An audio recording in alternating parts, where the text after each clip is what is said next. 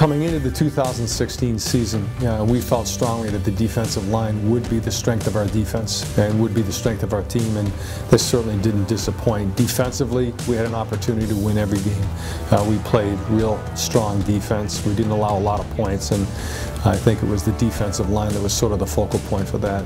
You know, guys like James DeBerg, Doug Webb, Langston Ward, and Miles McCollum, week in, week out, they were some of the best players on the field and gave us an opportunity to compete and win.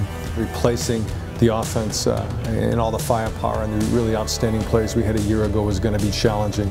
To lose 4 NFL players, 7 starters, and the Ivy League Player of the Year at the quarterback was definitely challenging, and it took us a while. I thought our kids did a good job. We didn't always score as many points as we would have wished to, but we gave ourselves an opportunity every week. And guys like left tackle Max Rich, who had a tremendous season, Anthony Ferkser, who was, again, one of our great tight end H-backs in Harvard football history and one of the best receivers in the league. Justice Shelton Mosley, same thing. Our senior class in 2016 was outstanding. While we didn't have probably as many high-profile players as in years past, you look at their legacy and it's pretty amazing. I think it's a legacy that anybody would love to have.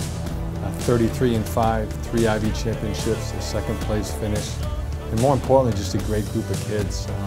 Sean Ahern's a great example. Here's a kid who is coming off first-team All-Ivy season as a junior, has a tough injury, not able to play the last half of the season, but continues to do a great job leading and motivating our football team, and I think that was the greatest thing about this class. Outstanding football players, but really special bunch of kids. And we had a really good season, really proud of our kids, really proud of our coaches. But I think when you come so close in those final 2 games, it certainly leaves a little bit of a sting, and it certainly gives us a lot of motivation for the off season. To have won a minimum of 70% of our games for 16 straight years is definitely a source of immense pride for everybody in the Harvard football program, everybody in the Harvard football community. It's just really challenging to do, to be that consistent. And obviously there's a lot of players, a lot of teams, a lot of coaches that go into that dating back to the turn of the century.